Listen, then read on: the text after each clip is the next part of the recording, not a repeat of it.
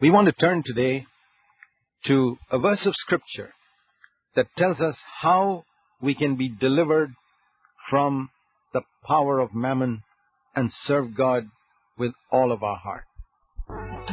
Money is a wonderful servant, but a terrible master.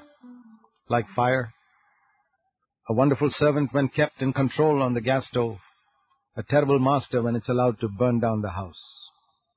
Jesus said in Matthew 22 and verse 21, "Render to Caesar the things that are Caesar's, and to God the things that are God's."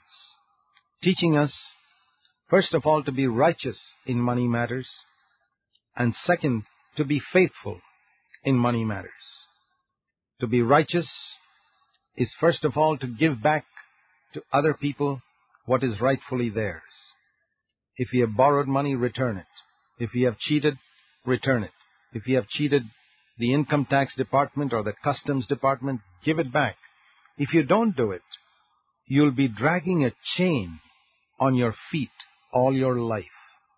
You'll never be able to run the Christian race, I'll tell you that.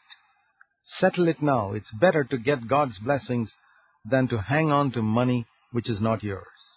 Do you know that if you have even 1 rupee which is unrighteously earned with you, that money will be a curse to you and to your children? You will not be ready for the coming of the Lord if you have not settled matters down on this earth. No, we must not have 1 rupee with us which has been unrighteously earned.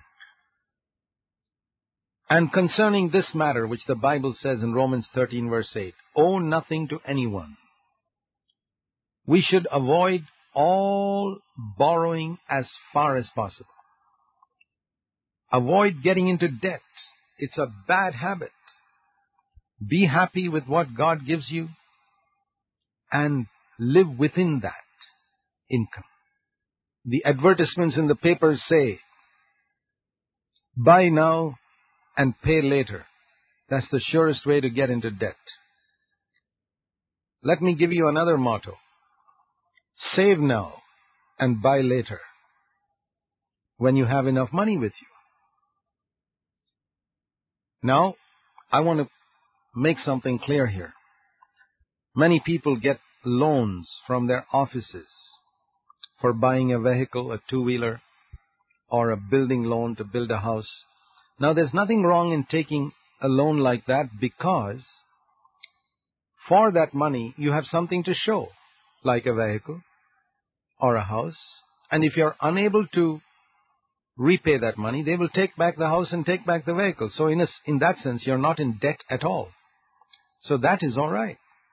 But when you take money to spend on something that disappears, for example, for a wedding, the slavery of believers to mammon is seen most clearly at weddings. There you can see the covetousness and the greed and the honor-seeking displayed unashamedly. You consider the dowry system, practiced not only by unbelievers, but by believers in almost every denomination. Those who ask for a dowry before deciding whether this is the girl God wants me to marry are a disgrace to the name of Jesus Christ. And they are certainly not His disciples.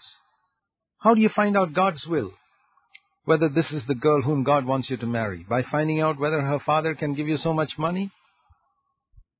You're serving mammon. And it doesn't matter if your pastor or your priest says it's okay. God's word does not encourage it. If you were to ask Jesus, what would you say? What would Jesus tell you when you prayed? Would Jesus tell you, go and ask Him for some more dowry? Can you imagine the Lord Jesus saying such a thing? Then where are you getting that advice from? You're getting that advice from unconverted people. We must not even expect a dowry when it comes to marriage. No. Consider also the great waste of money there is at many wedding receptions. Now, there's nothing wrong in having a good wedding reception, if you can afford it. Jesus Himself made extra wine for people at a wedding reception. But I know many believers who have borrowed money in order to have such a grand reception, and they remain in debt for years. Isn't that a stupid way to start a marriage? That's evil. It's far better in such a case to have a simple reception. Don't compete with some other family who had a grand reception for their wedding and borrow money to show that you are also able to have such a grand reception. You may say, but if I have a simple reception, what will others say? Why not ask yourself, what will God say? Are you more afraid of man's opinion or God's? Do you think what God wants you to start your married life in debt? We must never adulterate the message of Christ in the Christian church. This is our standard. We will not get into debt as far as possible. Now, there may be situations where in an emergency you have to borrow money from somebody, emergency situations which you didn't anticipate. But then you must seek to return that as soon as possible. The Word of God is very clear in Romans 13 verse 8, owe nothing to anyone. Be content with what you have. Don't be in competition with any other believer. Once you have learned to be righteous in money matters, you go on to being faithful. What does it mean to be faithful? Render to God what is God's. That's the second thing he said. What is God's? Many people will say 10%. Well, in the Old Testament it was 10%. In the New Testament, Jesus said, if you don't forsake all that you have, you cannot be my disciple. How much is all? All means 100%. When you say give to God what is God's, He wants 100%. What would you think of a wife who works and tells her husband, I'll give you 10% of my income, the other 90% I'm giving to somebody else? Is that a good partnership type of relationship? No. In the Old Testament, the people were not married to God like we are to Christ. They were servants. Servants can give 10% to their master. That's okay. But we're not servants. We are a bride. We are the wife. We've got a joint account, not separate accounts. Masters and servants don't have joint accounts. They have separate accounts. But a husband and wife have a joint account. Like Jesus said to the Father in John 17 verse 10, all that is mine is thine and all that is thine is mine. That's a joint account. And that's what we say also as Christians. Lord, all that is mine is yours, not 10%. And you know what He says to me? All that is mine is yours too. Isn't that wonderful? That you give your little 10 pies to God and He gives you His millions? Isn't it wonderful to have a joint account with God? But you can't have a joint account with God if you give 10%. You have to give everything. You have to say, Lord, first of all, everything that I have belongs to you in any case. 1 Corinthians 10:26 says, the earth is the Lord's, and everything that the earth contains is the Lord's. Have you read that in 1 Corinthians 10:26? All the houses, all the lands, all the gold, all the silver, everything on earth belongs to God.